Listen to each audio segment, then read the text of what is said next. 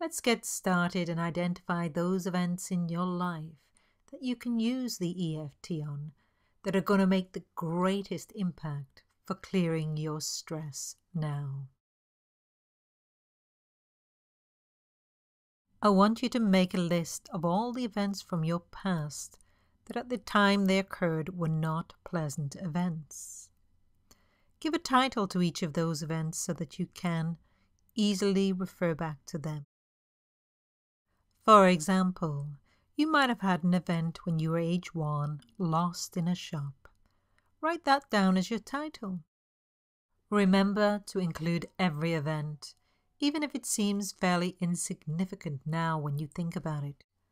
For example, if you have memories of being forced to study or mummy and daddy shouting, all of these are significant events, ones which you need to tap out using your EFT. So write them down. Remember to include as many events as you can that occurred before the age of 7, because them early years of our lives are very pivotal in the stress we experience later in life.